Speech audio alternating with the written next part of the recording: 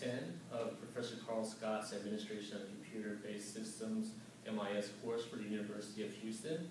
This is spring semester 2012. This is for lab assignment number 2 of the semester, and what we're going to be reviewing is the topic of Keynes' law that demand creates its own supply, and we're going to apply it to the IT field. My name is Charley Lee. I'm Stephen Jordan. And I'm Jackie Chen. And we're Group 10. All right, John Maynard Keynes has been one of the most influential people of the last 20th century. He's made very valued contributions to the state of economics, and he was born June 5th, 1883, and he died on April 21st, 1946. He was born in Cambridge, England. He attended King's College in Cambridge and received a degree in mathematics in 1905. Keynesian economics was first brought upon through his writings. The first book he presented those ideals within is The General Theory of Employment, Interest, and Money, published in 1936. He believed in a mixed economy with significant roles that include the private and public sector of the economy, which basically that means is that he wanted to see a blend of the private sector and as well as a guiding hand from the government. Much like what we see right now with the financial bailouts with the automobile industry with the United States. Now we're going to take a look at some of John Maynard Keynes' teachings. So what he was concerned with in this particular slide, what we're talking about what his concern was the ability of individual, rational, microeconomic level actions to affect the bigger picture. So to lead to inefficient macroeconomic outcomes. So a lot of little things could end up making a big change in the overall economy. And we know that the economy operates below its potential output and growth when people are not conducting efficient microeconomic level actions. So Keynes says that he contended that a general glut would occur when aggregate demand for goods was insufficient, leading to an economic downturn resulting in losses of potential output due to unnecessarily high unemployment, which results from the defensive or reactive decisions of the producers. And basically what a general glut means is when supply exceeds demand. So it's kind of like when Girl Scout cookie time comes around and it's right after the first of the year, everybody's on a diet. So you got all these Girl Scout cookies and nobody to buy them.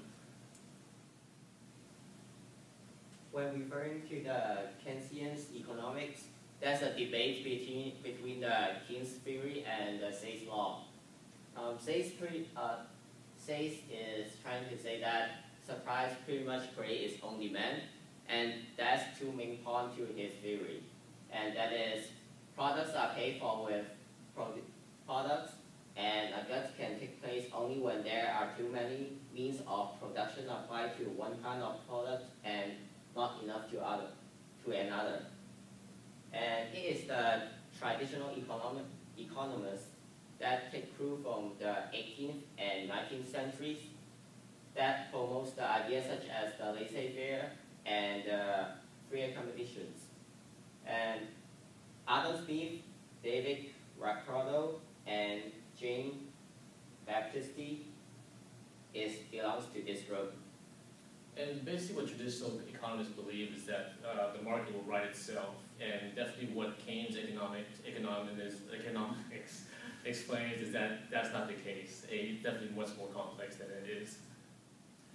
And what made Keynes so controversial at that point in time was that he did not agree with the traditional economic viewpoint. What he believed was that aggregate supply and aggregate demand determine output and employment. Without the demand of products made by labor, availability of jobs will be low. Without enough jobs, working people will have inadequate income, leading to insufficient demand of products. That's the neoclassical theory.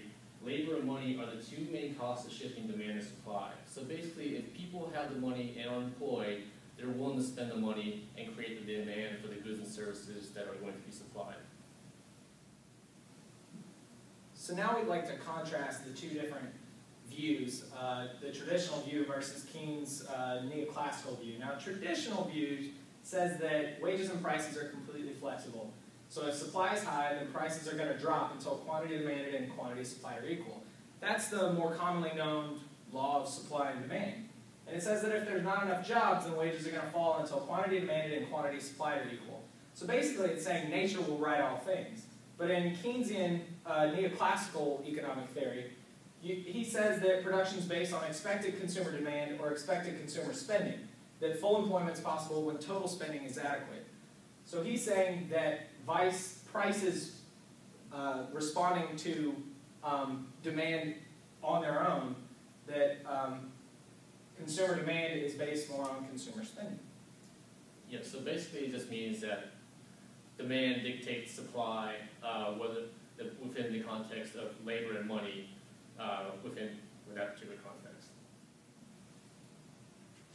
We will now begin to look at how demand creates its own supply and how Keynesian economics apply to the Western Europe economic. And a number of Western European countries have been borrowing costs at about 7%, and public debt is approaching 120% of the GDP, according to an article in The Economist. And there's a number of austerity policy instituted to lower spending and reduce the amount of benefits and public service. And austerity is often used during the financial crisis, and it is used to cut the deficit and increase the taxes. And there is expectation in 2012 for recession for the Western Europe. So basically we're going to use the Western European example to outline Keynesian economics and how demand affects supply based on his principles. On the next slide, we're going to see how that impacts the PC market within Western European countries. So as a direct example of what Jackie was covering just a second ago, we can look at PC sales in Western Europe. And you can see that there was a 16% decline in PC shipment in the fourth quarter of 2011, that the professional segment declined 13.5%, consumer segment declined, mobile PC and desktop PC even declined. Consumers are migrating to smartphones, media tablets, and e-readers, but overall the decline is larger than would be expected, just viewing it as simple supply and demand as traditional economics might view it. So instead, you can look at this from a Keynesian economic standpoint and get a different end result. Definitely, and when we're going to look at the next slide, it's just going to be an outline of what the PC vendors have experienced during this economic downturn in Western Europe. You have the top PC vendors, which is HP. They experienced a decline of 15%. Also Acer, who's number 2, had a decline of 46%. The only ones that have really seen an increase was Asus, and they've embraced the media tablets. So definitely within that market in Western European, due to the prices, smartphones and ebook readers and so on and so forth have been much more attractive, creating that demand. That's creating that demand that will commemorate with the supply of those particular media outlets. Now, as a result of the grim economic outlook, there's definitely less jobs available in the market, which leads to less consumer spending due to the restricted flow of cash because of the available jobs at this point in time are limited. Now, the crunch is also felt in the private sector as well, as decreased spending within that sector has limited jobs. As you can see here by this quote, Western Europe is not only struggling through excess PC inventory, but economic upheaval as well, as I just illustrated through those 2 examples that I just spoke upon. The reports also reflect that pricing was aggressive and many deals were offered during the holiday season. Even with those discounts, the sales of PCs still declined. And this is kind of a contradiction of the traditional economic viewpoint. The viewpoint of dropping prices will go ahead and increase demand and level out both outputs. This is not the case, as you can see here. Due to the financial crisis and unemployment concerns, spending has been limited in the PC market. Aggregate demand is limited, and aggregate supply of PCs surpass that need. That's why we have that excess PC inventory in Western European markets at this point in time. As you can see at these specific instances here, the PC markets of Italy, Greece, Portugal, and Spain have declined 30%. And Spain has one of the highest unemployment rates in the Western European region at this point. So that's a direct contribution to the decline of PC sales within that market. The UK has experienced declines for 5 consecutive quarters, and the result of the economy and austerity affecting the education segment. So the budget cuts in the education segment has definitely taken a hit within the UK market, limiting PC sales within that region as well. France has experienced declines for 6 consecutive quarters due to difficult economic environment that squeezed consumer spending. Another example of Keynesian economics: demand dictates the supply.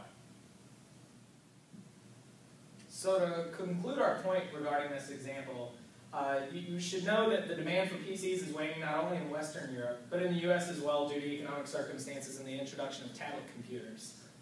Many PC vendors are focusing on China as an emerging market for PCs as aggregate demand is increasing. In China, the country is ever expanding, so they're actually one of the few places where you can find PC consumption on the rise.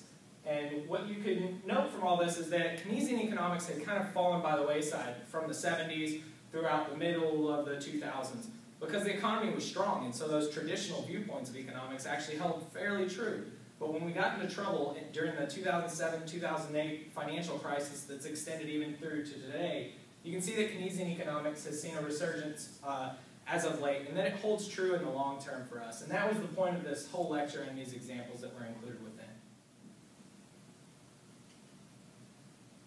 For the purpose of our presentation, these are websites that we use. And if you want to learn more about our